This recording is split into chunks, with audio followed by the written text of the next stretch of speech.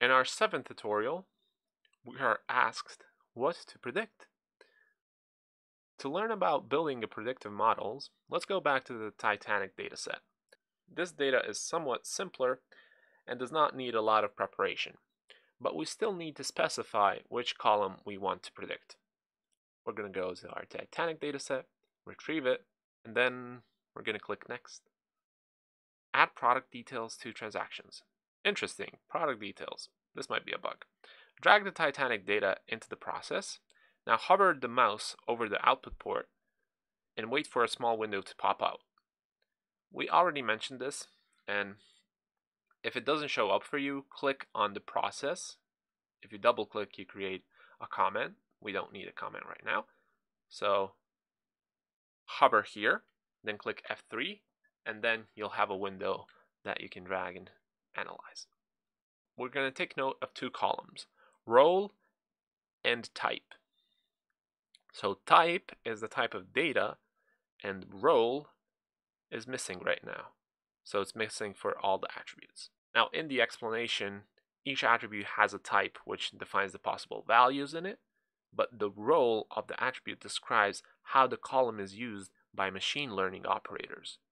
Attributes without any role are also called regular attributes, and they are used as input for training, while ID attributes are usually ignored by modeling algorithms because they are only used as unique identifiers of observations of data.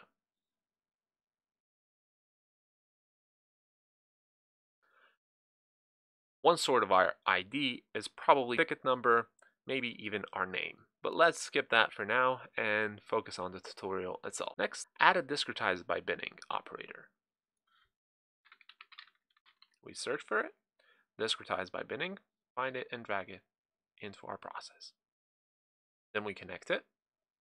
Set the attribute filter type to single, i.e.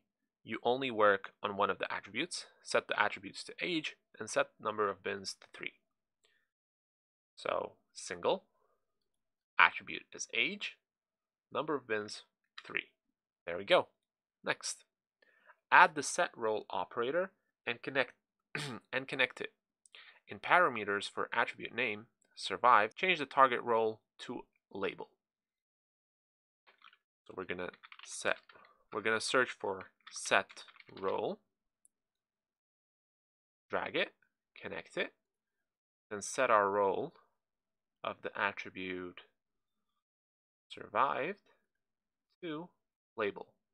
Then we're gonna run the process. I'm gonna click fix to connect it, then run. As you can see, our survived attribute now has a green background, which leads us to believe that somehow this attribute is different from the others. As you can see, we assigned that this attribute is the label itself. What does it mean to be a label? Let's see if the tutorial explains. That means that that attribute itself is going to be predicted by our algorithm.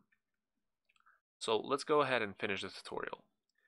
Great work! Setting an attribute role is useful for many things, e.g. for identifying ID-like attributes or example weights. But the most frequent use is to define the label, i.e. which attribute should be predicted based on the other attribute. Now the challenges stand like this. Look at the age column in the results again. What are the numerical borders for 3 bins that we've created? If we go to our results, then go to statistics, then go to age, we can see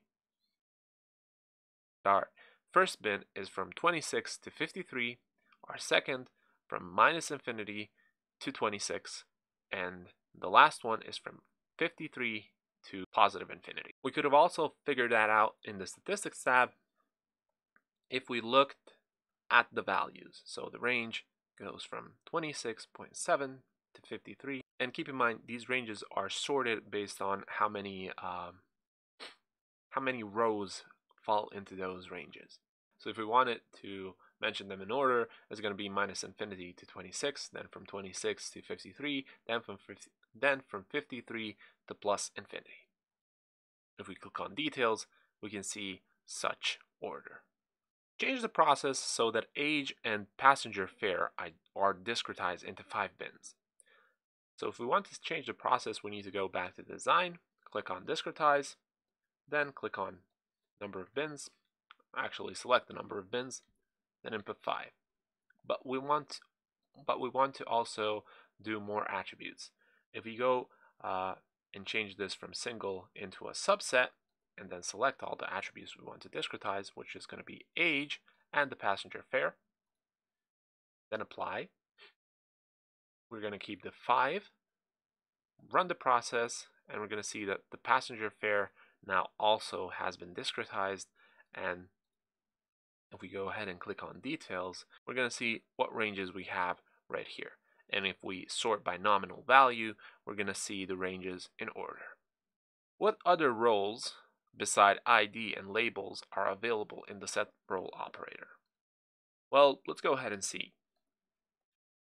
We have the regular, which all of our attributes that are not assigned a label go to as default. We have ID, we have label, and then we have prediction, cluster, weight, and batch. Now, you might not know what all of these mean, but here comes help. So make it a bit bigger, then scroll down, and then we can see all the descriptions of the target role that we have. Since I do know these, I'm going to let you read more about them within help. I'm going to save this tutorial, and that's going to be it for tutorial number 7. I'll see you in the 8th one.